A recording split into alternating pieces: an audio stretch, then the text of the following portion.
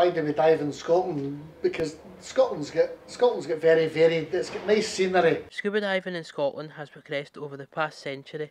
Commercial scuba diving in Scotland came about in 1953 and was later named Scotsack. Almost a century later, after Mr. William Edward Newton, who was a British officer of patents in 1838, who invented the surface demand valve, and Dr. Manuel Theodore invented the twin hose demand regulator. But Mr. Newton had the chance to test out his surface demand valve during the demonstration. The demonstration was limited to 30 minutes because of the dive, as it was in cold water, without a dry suit or diving suit, as it wasn't invented. The equipment and technology progressed, and self-contained regulators came about in the 1860s by a French mining engineer, Bennett Requerel, who helped design the self-contained and built the first contained breathing apparatus, which had a backpack cylinder that was supplied air through the first demand regulator. Then it was commercialised in 1865. The idea for the scuba diving gear was originally designed for miners to avoid being drowned in flooded mines. Darryl, can you tell us what kind of equipment do you need to dive, and is it an expensive hobby? Are you going to kind of show us some things about it and that? Yep. Some things about your equipment. I can show you. First of all, it can be quite expensive. Anyone that tells you diving's cheap's, you're not telling the truth. It's one of these things that takes a bit of money to get into. The main things being suits and your main aqualung equipment. Your basic aqualung's made up of your tank, which is full of compressed air. You also have a jacket attached to that, which is mounted on your back, and that also acts as a buoyancy device. We call that a BCD, buoyancy control device. On the top of your tank, you'll have a set of regulators attached. These regulators change the pressure in the tank to ambient air that we can breathe. Attached to the regulators, we have two sets of breathing apparatus, a gauge, certain inflation hoses for the BCD, and if you are in cold water, for your dry suit. Is there a difference in the gear you use here than abroad? The basic gear, as in the aqualung, is the same. It's the same.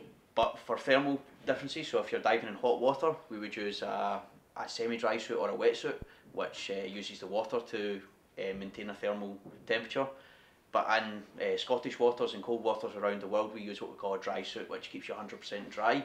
And then we would use a thermal jacket or full body cover to keep that thermal temperature.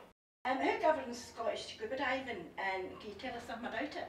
Scuba diving in Scotland is governed by the Scottish Sub-Aqua Club. Scottish Sub-Aqua Club was formed in 1953 by a group of sort of like-minded scuba divers who sort of started out in the Govan area. Since 1953, there are over 70 scuba diving clubs in Scotland and over 1,400 dive members within Scotsack. So has it grown as the years go on? Yeah, it definitely has grown, yeah, and it's still growing in that. Yeah, we had a club at 3 members at one time, and we're up to 20 members and that now, so I would think if you average sort of 70 clubs with 1,400 members, you're probably talking 20 members roughly per club. What about female membership? Is that getting stronger? Yeah, some clubs, depending on where they are and how many female members, tend to attract more female members. One of our early members was a female, but since then we've not really had too many.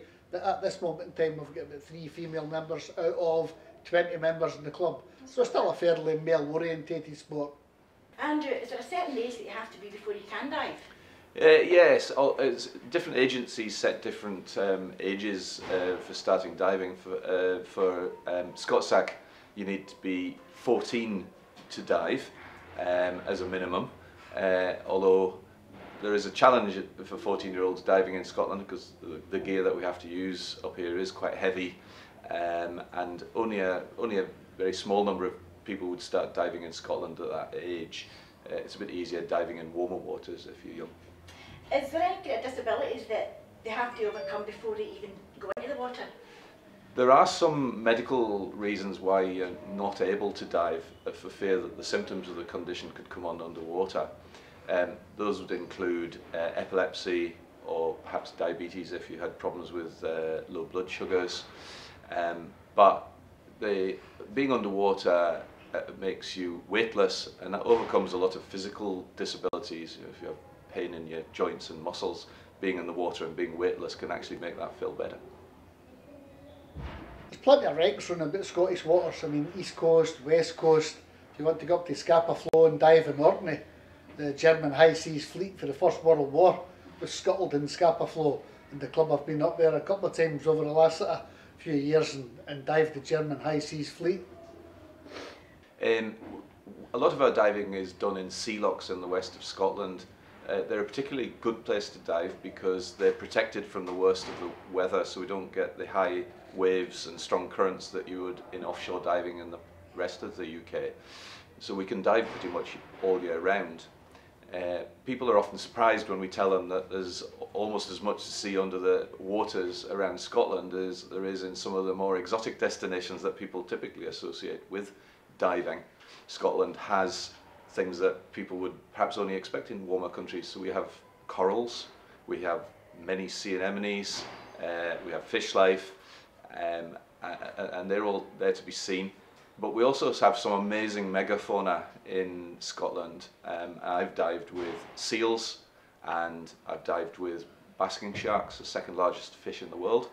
And those encounters have been on a par with anything that you could see or expect to experience in other parts of the world. The most common causes of death in scuba diving across the world is decompression sickness, recognised as a problem for many divers. It was first documented in 1841. Scuba diving is a dangerous sport. Don't let anybody kid you on. It's a bit like people going mountaineering. There's got to be a bit of excitement in that. If there wasn't excitement, then people wouldn't do it. It's all down to training. We take our time, we go at the trainees' pace, we do our training in the pool, take them as far in the pool as we can take them before we then take them to open water, shallow open water, run them through that before we move on to deeper water and different other sort of qualifications. But to put it into perspective, there's probably more chance of you being injured driving to the dive site than there is actually scuba diving. But it is fair to note that that is a dangerous sport. There's no point getting into it thinking that there's no chance of danger. There's always chance. We try to limit it in the training that you get, but you need to make people aware that it is dangerous. But the enjoyment you get out of the sport outweighs the danger 100 times over. We've never had any life-threatening situations on club dives. However, the club was on holiday in Malta last year, and when we were there on a wreck down at about 25 metres under the water, we came across a Polish man who had virtually run out of the air in his tank. This should only ever happen because people haven't been paying close attention to their own equipment, and we had to rescue him back to the surface, otherwise he surely would have drowned at what way did you do that? Did you have puffs each or? No, so all of our equipment has a spare regulator. The one that we breathe from, there's a spare regulator for the use of your partner under the water if they run out of air or have an equipment problem. So we can give them one regulator and we breathe from the other. It does mean that as you're both breathing from the same tank, you will get through your air a lot quicker. So generally speaking, if you have to do that, the plan is to immediately start heading back towards the surface in safety.